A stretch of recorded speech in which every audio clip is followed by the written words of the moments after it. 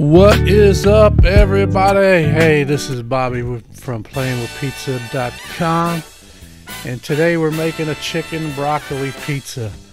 Don't ask me why. Well, you can. My mother-in-law Dolores wanted me to make her one, so I am. So I got my old pizza pan. I got this at a Restaurant Depot years ago. Not Restaurant Depot, check that, a restaurant supply store in Columbus. I forget the name of it. But anyway, this has been a sturdy pizza pan that I've had for 10, 15, no, probably close to 20 years or more.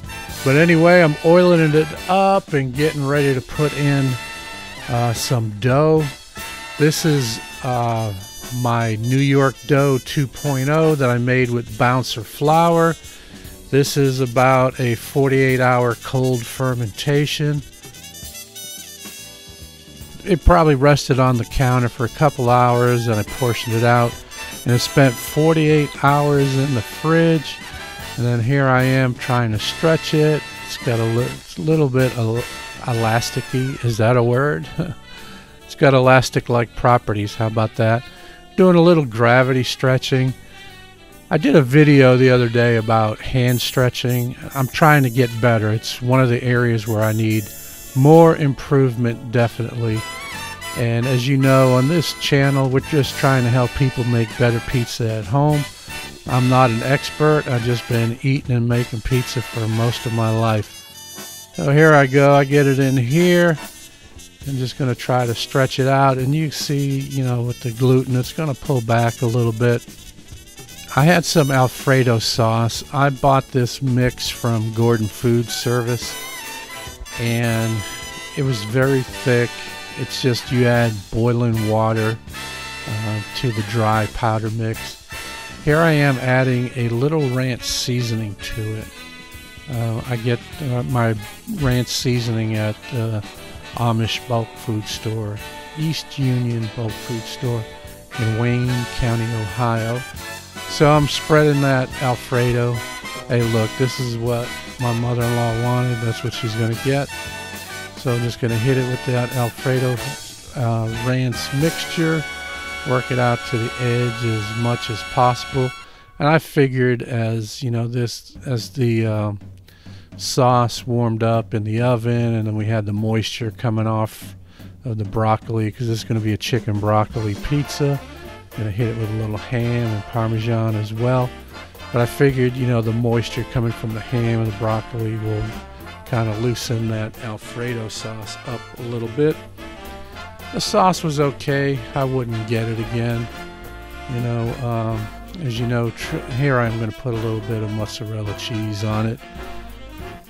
But as you know, true Alfredo is just pasta water, Parmigiano Reggiano, as Vincenzo would say, and butter. That's it. And with your noodles, that's it. So if you're going to use an Alfredo sauce on a pizza, it's not going to be true Alfredo. Here we go. Finish up with the cheese. Bring on the broccoli. And this is just frozen broccoli that I had. Didn't eat it all from a dinner we had. And so, you know what? It's going to go on this pizza. So I'm spacing this out because I'm going to put chicken ham and then Romano, or grated cheese on it. And so this is just chicken sauteed in garlic butter with you know, salt, pepper. Now I had some off the bone ham that I had sliced real thin, and I cut it up into kind of strips, and I'm just throwing that on the pizza. And this is what my mother-in-law wanted. Me, just give me a traditional New York with cheese. That's it for me. And notice I didn't put any oregano on this. Now the grated cheese goes on.